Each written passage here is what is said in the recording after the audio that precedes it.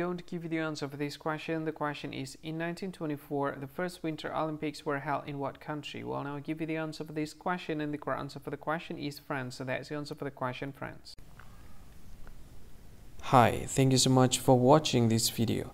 If you find this video is very useful, you can help this channel to grow by subscribing this channel. Click this subscribe button and don't forget to like this video.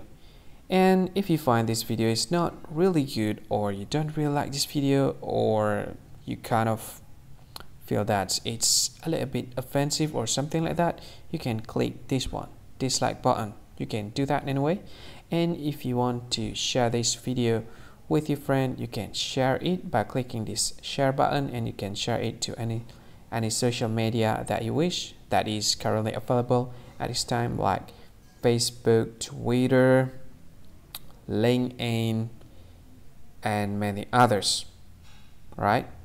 And if you want to add this video to your playlist, you can click this one. You can watch this video later, and you can find more options by clicking these three dots. And yeah, don't forget to subscribe. I think that's all of it. Thank you so much for watching this video, and see you again in another video. Bye bye. See you again.